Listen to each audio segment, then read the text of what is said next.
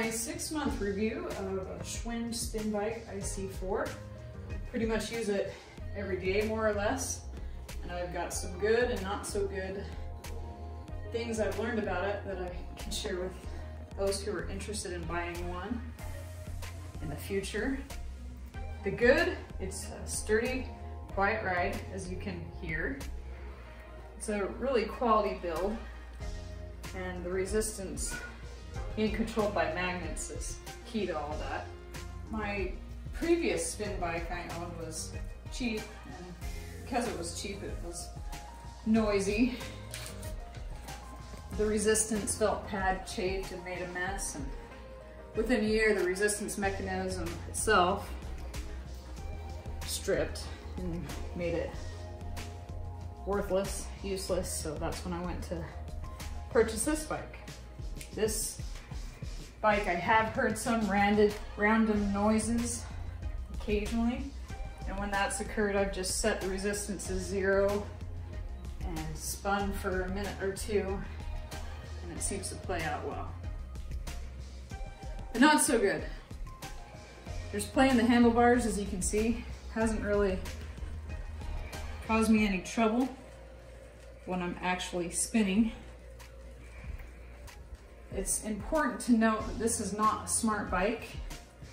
The display is really only good for tracking time, the RPM, the distance, the resistance, which resistance being key.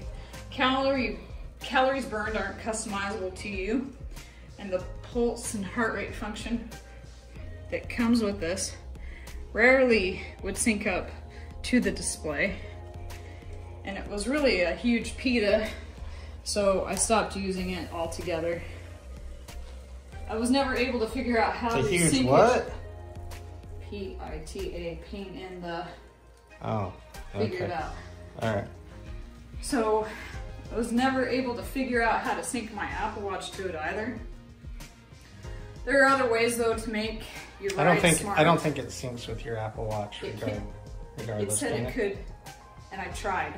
But it didn't work for you. But it never worked. So there are other ways to be smart on your ride, of course. I have an Apple Watch that I use, and it does come with a really nice holder here, as you can see, for your tablet.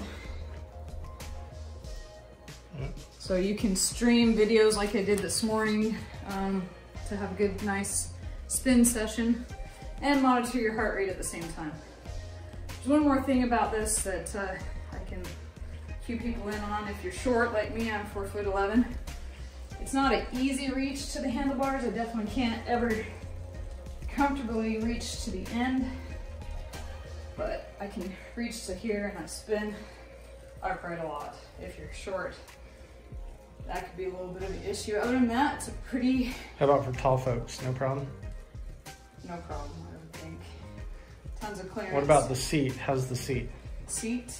It's a little bit hard, but did you get used to it? Yeah. Okay. It's fine, it's great.